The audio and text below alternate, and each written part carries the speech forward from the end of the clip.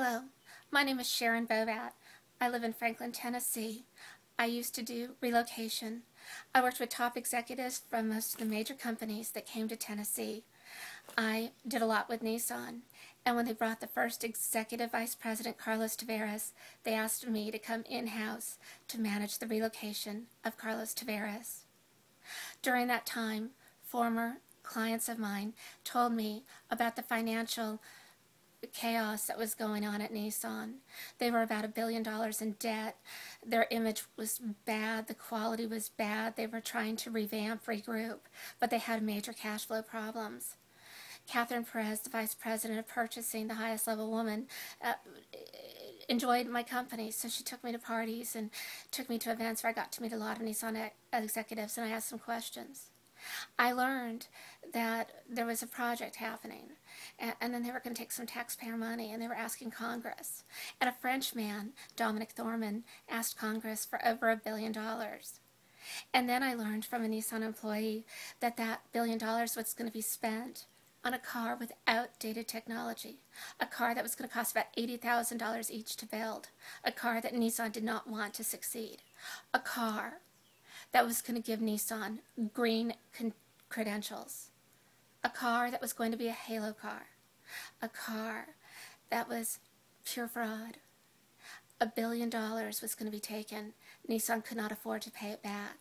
Politicians knew that Nissan had over $2–3 billion in IDB bond debt with Rutherford County. They had about $500 million Williamson County IDB debt, and with this green technology, they were taking grants and federal taxpayer money, American taxpayer money. I don't know how much the people in the ECD at the time, Matt Kisper and Reagan Farr, knew, or Governor Bredesen, but Nissan was committing fraud, and I whistleblew about it, and my life has been miserable. In 2009, I told Carlos Tavares I would start a blog, and I was going to show people the problems. And you know what? An IT person from Nissan actually sent me an email and actually helped me with some of my internet security. Mr. Tavares couldn't stop it. You see, it was Carlos Ghosn that was leading the effort. He had the political contacts.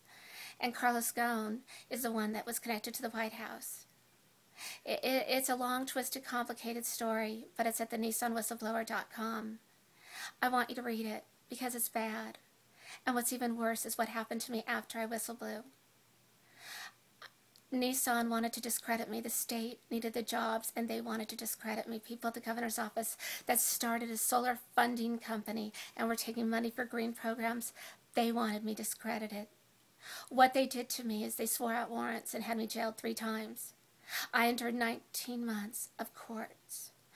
I went to the state capitol and twice, and I testified. And you know what? The people in the state legislature, they knew about the fraud, and they never asked Nissan because they didn't want to know. It kind of reminds me of something. When I was 16 years old, I sat on a flight next to a woman. It was my first flight where I didn't even know what I was doing. I was just going someplace, and this woman that sat next to me was a Holocaust survivor. She had a tattoo. She spent the whole flight telling me about her experience in the concentration camp and her opinions about the people that lived in the community that didn't say anything. Her opinions about the Jews that helped fix the ovens of the Nazis. Yeah, she thought they were worse than the people that were doing the torturing and killings. She actually made some comments that had stuck with me, and later in life I went to Dachau, a concentration camp, and I saw the homes. I saw the gate that said, "Work will set you free." And I saw the homes that were 100 yards away. And those people that lived in that homes during the Holocaust, they could see the smoke come out of the ovens. They didn't say anything.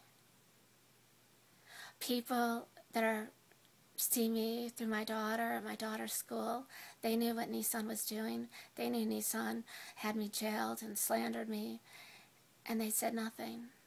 They feared me. People ignore me. People don't talk to me. People are scared of me. They're scared of me because I know about fraud. They know it's real, and they don't want to admit it. So inhumanity has happened. I gave up custody of my daughter. I am just surviving, and I'm doing the best that I can. I make jokes. I do a website, and I blog every day. And I want my life back. I want respect. Nissan went from 20.9% women in management to 10%. I was literally told at Nissan North America, skirts don't speak.